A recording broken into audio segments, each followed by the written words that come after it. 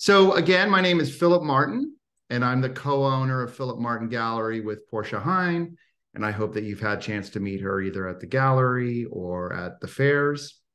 I'm super excited about the conversation today with Christy Matson, whose show, The Cloud, is the subject of an exhibition currently at the gallery. It's really a thrill for me to be doing this exhibition. The works are fantastic and they get into a lot of interesting areas, and I'm really excited to be working with you, Christy. How are you doing today? Thank you. I'm doing good. How are you? I'm doing well. It's continuing to be a little cloudy here in Southern California, but it's been a fun summer so far. So yeah. So this is a really exciting show. I don't know where you want to start. You want to talk a little bit about the works or the title or some of the things you were thinking about? Where does this show find you in your practice? Well, I think that my practice, I mean, I've been making work for about 20 years now. And so I think about like what I do as kind of like rolling from one thing to another. And so, when you ask me like where this show, where does it find me in my practice? This finds me like right here, right now. Mm-hmm. And one of the questions that came up at the opening from a number of people was, oh, how long did it take you to make this? And I think, with the exception of one sort of secret work that's hiding in the office space, Yeah. everything in this exhibition has been made, I guess we could say like this academic year. So I think Yeah. maybe the oldest piece in this grouping was made in like September, October of 2022. So, where we are is like right where I'm kind of like poking around inside my head at this particular moment in time. And everything that we're looking at here is made in my studio. It's all made on the loom, which is over my shoulder right here. And for the last really like 20 years now, I've been working with this loom or a version of this loom to create these kind of, I think we decided to call them wall mounted woven pictures. Yes. Yes. And yeah. Um, yeah, I guess I'm not quite sure exactly where we should jump in, aside from like this is where I'm at right at this particular moment in time. All right. Well, my MFA is in painting, and of course, I see a lot of interconnections with painting, and I'm sure you do too. And well, of course you do. Do you want to talk a little bit about the Jacquard loom and sort of just for people who are maybe not from fibers, like what is the Jacquard loom? Yeah, that's a great question. Great place to start. So the jacquard loom was invented in France, south of France, in the early 1800s. And it was really a revolutionary machine or revolutionary device because unlike any loom that ever existed before it, you can operate every single thread on this loom independently. And so that allows whoever's weaving on it to create what appear to be organic lines, or things that maybe at the time they would have been used to create like decorative floral curtains, that sort of thing. Always thinking about functional textiles. And so unlike any loom that had existed before it, where you were working in like groups of 4 or 8 or 16, this is a really important piece of equipment because for the first time, it allowed, through the use of punch cards, you could create like a drawing on paper and then translate it into a woven image through the technology of this specific loom. Which is something you do My in your practice. Exactly, yeah, and I don't use punch cards anymore. Right. Um, but at this point, it's all like through working through the computer, and then Sure. everything is made by hand. I'm weaving by hand on the loom to build up these images, but it is through the sort of mediation of the computer that helps me keep track of what I'm doing as I go. And so it's kind of interesting because I think, you have a certain kind of give and take. And I think, it's interesting because, of course, the Jacquard loom is seen as an originator of modern computers. You can kind of, in a certain sense, offload your brain and put it in this card and bring it out later. But of course, like any artist, I mean, really, it's just the interaction with a tool, whether it's a pencil or a paintbrush or a chisel. There's always this question of figuring, so to speak. Like, how does that idea become realized in the object? And that's going to happen, of course, through your skill and also through your seeing possibilities. And you want to talk just a little bit about that, because of course you work with from from colored works on paper. You start with those. Yeah. Yeah, absolutely. And I think, the loom really is just a tool, as you mentioned. And the same way that like all artists have tools that they work with. And sometimes that tool might just be your hands. Sometimes it's a paintbrush. Sometimes it is a chisel. And I think that like different tools allow us to have a different level of agency over what it is that we're making. Mhm. And so for me, a lot of my work is just mediated, or the agency is mediated through the tools. But I don't think that really changes the way that I'm able No. to make things. And so Mhm. for me, it's a really exciting kind of give and take to think between like, okay, I work on paper as a starting point, and then things get translated through the computer in a whole variety of different ways. And that kind of changes the work. It allows me to kind of think about the kind of give and take of working in a very analog way and a very digital way. And it's all kind of a form of collage, I think about, Mhm. um, that allows me to kind of arrive at these final compositions. And so, like, I mean, I don't know if it really makes sense for me to like show Yeah, things no, it here, totally makes but like, sense. and Yeah, actually, yeah. I'm like, do I have that exact drawing sitting right here since it's up on the screen? So sometimes I'll start with something that might look like, I think this is that one, And something that like that's just a pastel drawing that we're looking at. exactly. It's like Yeah. an oil pastel drawing Yeah. on, just like sometimes it's Right. scrap paper. I Yeah. mean, very often, like I'll just have something that I need to jot down, and it might just be like on a notebook, Yeah. or sometimes it's even on like a napkin. It's like whatever's at hand very often. So there's a real like kind of quickness or an immediacy to the way I like to sketch. And I think that a lot of artists do that where it's like, I just, something's in my head and I got to get it down right now. Mhm. Um, but because I sort of understand that those sketches are kind of like a roadmap, it sort of doesn't really matter Right. how they start. Yeah. And I very seldom show them too. I mean, Sure. like if you came to my studio, I'm happy to like pin them up on the wall or talk about them and show them, but I don't very often show them in an exhibition context. Yeah. Um, but it's through then working with the computer in a whole variety of different ways. And that, Right. I started doing that in the early 2000s where I was working with like um, taking some kind of starting point and I'd upload it into the computer and play with something like Max MSP and generate patterns or Mhm. generate different ways of translating the image through algorithms. Then I started working in Photoshop, and sometimes it's Right. about like collaging or layering or taking, maybe the sketches on paper and then photographs and kind of blending them all together, or played around with different types of machine learning as well Yeah. to kind of create generations. So for me, it's all just like kind of a mushy way of like arriving at this final thing that Yeah. I'm then going to go weave, if that Yeah. makes sense. Well, that's So kind it's of really about like a interesting. blending. It's kind of fun because I remember in grad school there was one particular sculptor who was always harassing me about sculptor time versus painting time, whereas in Mm, painting time it's like have idea, execute idea. Like right. 3 hours later, done with idea. Sculptor time is like, okay, we have to really figure this out. And I like your phrase roadmap because it's this different kind of process where you have moments of quick flashes of, I'm sure, of creativity and quick action. And then you have to see how that's interpreted by the thing you're working with. And then you have to tell the thing you're working with, actually, this interpretation is not right. I mean, what about all these different moments just getting into it for, what are we seeing in terms of some of these kinds of interactions between colors, shapes, like what is the matrix and how is this kind of happening? Well, there's so many different matrices all kind of coming together right here, literally and figuratively. So, Right, right, right, right. um, but like zooming in right here, we're sort of looking at like the collision of sort of Mhm. a red tone and a darker Mhm. blue and a lighter blue. And for the last number of years, I've been working with a painted paper Yeah, material as yeah. well. So there's that level in addition to kind of the roadmap that I sort of talked about as well, Mhm. where I think about, I'll make a roadmap, I'll make kind of a digital plan, and then I have this sort of, we come back to kind of like the analog world again, Yeah. where I work with this white paper material, Uh-huh. and then I paint it. And so, I get all these sort of like different variations of like shades of green and the way the paper twists and the way it absorbs paper, I'm sorry, the paint. It Mhm. kind of gives this really lovely sort of tonal quality to the materials.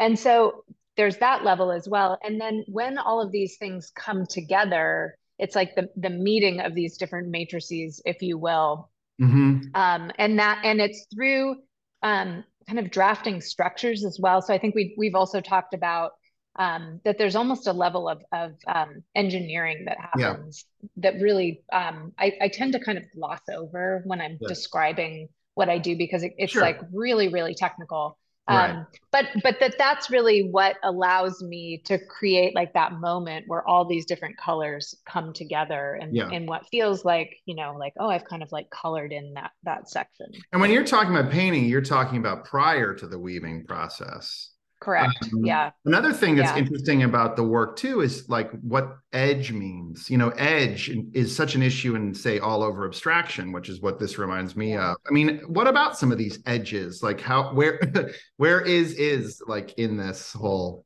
in these interactions? Well, I think that's a really great question. And I think about edges all the time. Right. And so I think like literally, can you zoom in on an edge Yeah. in that image that we're looking at Let's do there? it. Yeah. So like there's literally the edge of where maybe that like blue butts up against the red, but then maybe if you could scroll over in the image to the actual edge of the piece. So there's sort of like a two-dimensional edge, and then there's Right. also a three-dimensional edge. And in textiles, we refer to the edge of a piece of cloth as a selvage. Okay. Um, and so for me, I think a selvage is, or like a hand woven selvage is very similar to like if you were making paper by Mm-hmm. hand, where you have that kind of like deckled edge, where Right. it's really irregular and it speaks to the inconsistency of the hand. Right. If I were a machine, I would make a perfect edge. If I were a painter working with canvas that was right off the roll, you'd have that perfect edge, Right. because it's a mass produced edge. But I really, for me, those edges are super interesting because that Yeah. also speaks kind of to a larger kind of like metaphorical edge, Yeah. if you will. Sure. And sort of like the boundaries between different types of media or different sorts of experiences. Maybe the boundaries or the edges between something registering as figurative or something Right. registering as completely abstract. And so for me, I really love the way that those things all kind of meet up. And sometimes there's a real fuzziness to it, and sometimes the edges are really crisp, just like in real life. Yeah. Well, I mean, edge at a certain point is where definition happens or control or any number of ways of trying to. Yeah. Now, a next question is, so is this area down here, is this again a legacy of what you called an overshot? That one is similar to an overshot. So an overshot is a really technical weaving term. Mm-hmm. And I think it's a category of specific types of weave structure. And actually, to be, for anybody who's tuning in who's like a really hardcore weaving nerd out there, technically Yeah. all of Weaving these, there are many of them. Oh, I know there I are. count myself as one. They come to your show and they ask me questions, and about 1 minute in, I'm like, I think you know more about this medium than I do. Well, it's highly, highly technical in that way. So technically everything in this is an overshot, but Okay. there's a very specific type of patterning that I think references that. Here, I think this is referencing a plaid more than that specific type of pattern. So, when I mentioned earlier, I have a sort of collaging practice as well, or a process, like that would be an example where I sometimes will go in, like the drawing did not have that kind of plaid in it, but I'll come in after the fact and kind of work in certain areas where I want to reference a specific pattern. And I think for me, like those sorts of patterns or decorations or things that reference maybe like, plaid, I think about plaid shirts all the time, like those, but those things sort of implicitly reference the body in this very kind of like specific haptic sort of way, which is why I will often insert those sort of gestures into the overall composition.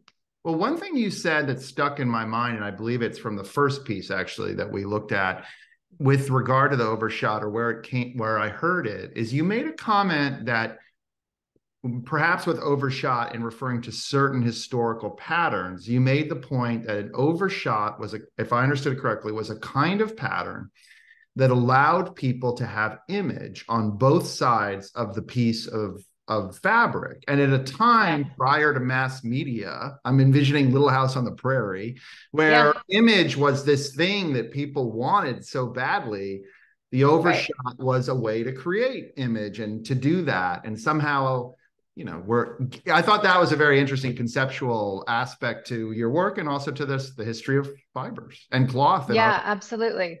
No, and I think for me, I think about that often, is that I'm working in a very historical medium that has been around for thousands of years. Yeah.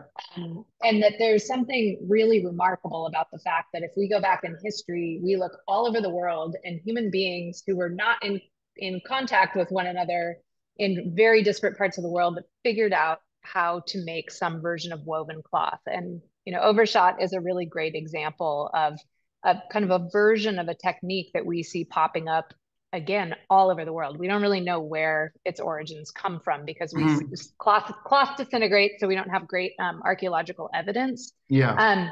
But I think that there is a human desire that has existed for thousands and thousands of years to have objects in our lives that have patterning or have decoration, if you will. And I think, Yeah. your example of sort of like, like Little House on the Prairie. I mean, I probably if we went back and watched that TV show, I bet that they would have an overshot quilt on their bed. Yeah. So, but yeah, I think that there's also like, it's a really cool, like summer and winter is another type of textile pattern that really allows you to maximize by having like a two-sided cloth. Right. And if you think about like a moment in history where, you couldn't go to a place like Joann Fabrics or Right. Walmart and buy a bolt of fabric, if everything that you were using in a functional sense had to be made by hand, I think you would think very carefully about the things that you wanted to surround yourself with. Yeah. Well, it's very interesting because, I mean, again, here we are talking about, ancient human practices across the world with regard to fabrics. And obviously you have the history of writing itself and when this is coming about. And then here we are. And so we're talking, thousands of years ago. What is that? Something like this, if someone's going to write in, but 3000 BC or something like that, I guess. Is that right? I don't quite remember. Anyway, and Close then enough. that's fine. I'm trying. I Yeah. can look it up. Yeah. But then also, of course, you have here we're having a conversation about this also about the computer, Yes. given that the same desire to outsource writing or to outsource systems is then now the Right. forming aspect of our contemporary life. And I think that's one thing that's really fascinating about your work and also about fibers, as you've helped me come to understand it, is you have there's these moments where it feels like a craft medium to those of us who maybe don't know a lot about it, and then of course, and that's a rich history and very, very exciting. Yep. And valid. Yep. But then also Yep. it's like a totally hardcore conceptual medium, given that so much conceptual art is about process and systems and things like that. Sure. Yeah, absolutely. Absolutely. And I think, the history of this loom in particular is really fascinating, both, when we're going back talking about the early 1800s, like its role in sort of the development of the entire industrial revolution and Yeah. how that ties into issues around labor practices. Yeah. And then also, also, yeah, that's its own kind of can of worms. Yeah. Yeah. But Yeah. then, this also being the predecessor to the modern digital computer. And I think about like in the last 20 years, the way that our lives on a day-to-day basis have changed so rapidly, Yeah. like, and how that ties into issues of like climate change and AI and just like the prevalence of social media. I mean, those were things that were, kind of like maybe on the back burner 20 years ago, but it's Yeah. like the speed at which technology has kind of like come crashing into all of our lives, for better or worse. I think particularly because of the pandemic. Mm-hmm. I mean, it's pretty hard to ignore the relationship between our everyday lives, at least the way that I live in this country, Yeah. in the city, without having, the computer as like, or the computer or the smartphone or whatever, as being like a really driving force in my everyday life. Yeah. So Well, again, yeah, yeah, it's again why I keep coming back at this very moment to painting and other kinds of, fibers, the importance of this, of human expression, and that, and they seems like the most radical mediums to me, because it's ways in which the entire world is communicating with one another on an even basis. everyone has handmaking traditions and ways that they express themselves directly, and it's ways that makers and viewers can communicate with one another in a way that I think is just incredibly exciting for me. I'm just amazed by all the stuff I can see that I didn't get to see 20 or 30 years ago for a variety of hierarchical reasons, or maybe it was technology. I don't know. Now, what about, a piece like this is a gorgeous, gorgeous piece. And when I look at it, of course, it feels like it's flowers. It almost feels like, how does something like that come together in terms of building images in your own work? Or, some of them look almost like landscape. Yeah, well, I think that it kind of comes back to your question about edges, where I'm really interested in that kind of edge where something maybe feels like reminiscent of maybe you're looking at the ocean here, maybe that's a sunset, maybe those are hillsides. I mean, I think it's really hard for me to kind of go throughout my day without just being in constant awe of this landscape that we live in Los Angeles. Sure. I mean, I left my studio yesterday, and I mean, there's just like this whole row of trees right along the 101 freeway. I mean, it's so polluted. There's so much trash, but it is like the most spectacular row of blooming trees, like 2 blocks from where I am right here. Yeah. And I think that I am constantly filtering through images. And so when I think about like building something like this, it's really about that kind of edge between what I'm seeing that's flying by me in my daily life, things that kind of stick, and then I'm trying to like kind of again collage them all together into a way that maybe references a landscape, but also maybe doesn't, and that there's also something that feels really like fictional about it, that it's not meant to be like, oh yeah, that's this specific hillside in Malibu and that's the ocean and the sunset. There's none of that, like there's none of that kind of level of specificity to it.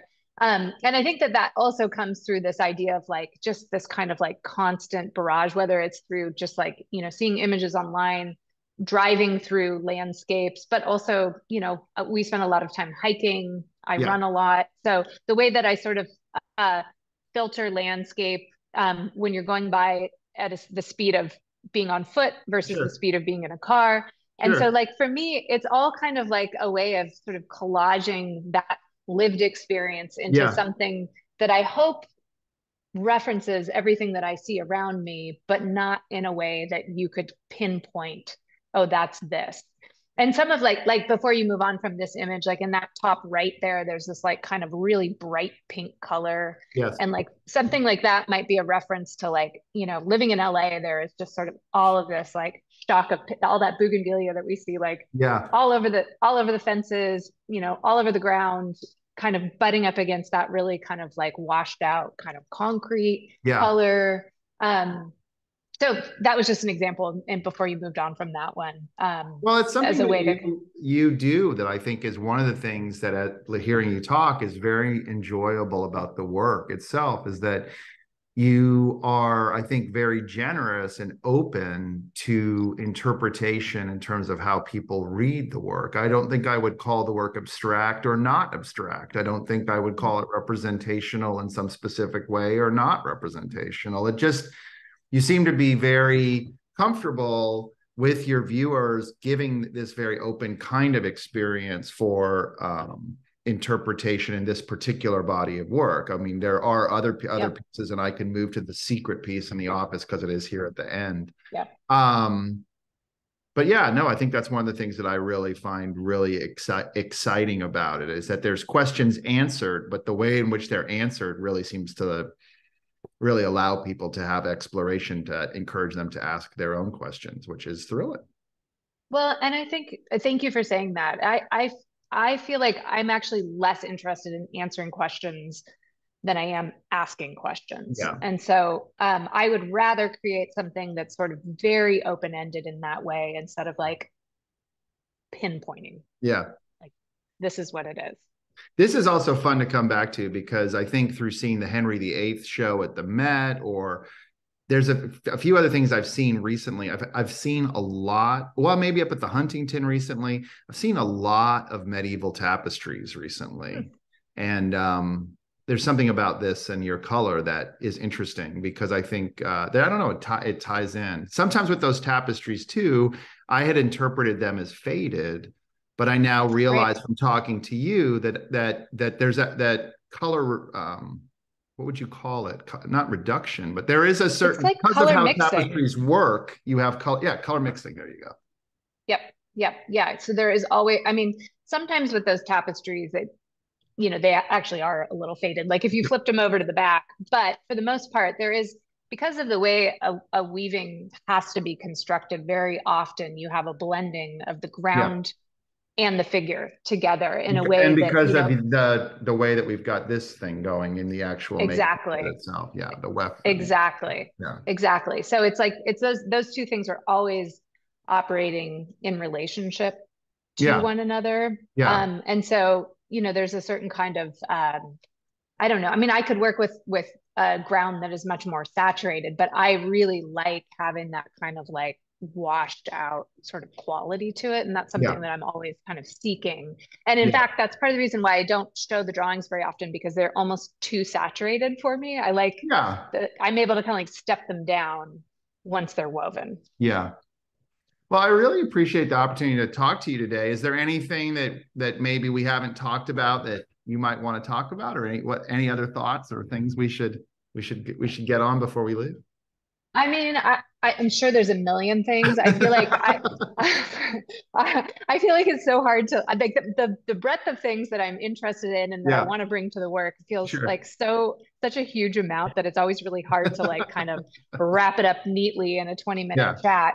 sure. But I do really appreciate the opportunity to kind of speak broadly about the Yeah. works in the show, and it's been really great to be able to see them in your space, and knowing so many people in LA, to have them come by and see it too. It's really great, because I do think that a lot of these pieces, there's something that is communicated through seeing them in person that it's Of really course. just almost impossible to be able to communicate through the screen. Oh, Yeah. and I guess along those lines, I would say that I think that that's another thing that I really appreciate, is the through like works that I like to see and that I hope I'm able to communicate in my own work too, is Yeah. the idea of close looking, and that like if you step back, you're rewarded by a certain kind of overall composition, but if you can also kind of like Yeah. zoom in, like the Totally. closer that you can get to something, there's also something to be gained from getting up close. Well, you get into the whole digitization of, so to speak, of the whole thing in terms of the little pieces and parts. So yeah. Absolutely. Well, Absolutely. thank you very much for joining me for the conversation, and thank you to everybody for tuning in, so to speak, today.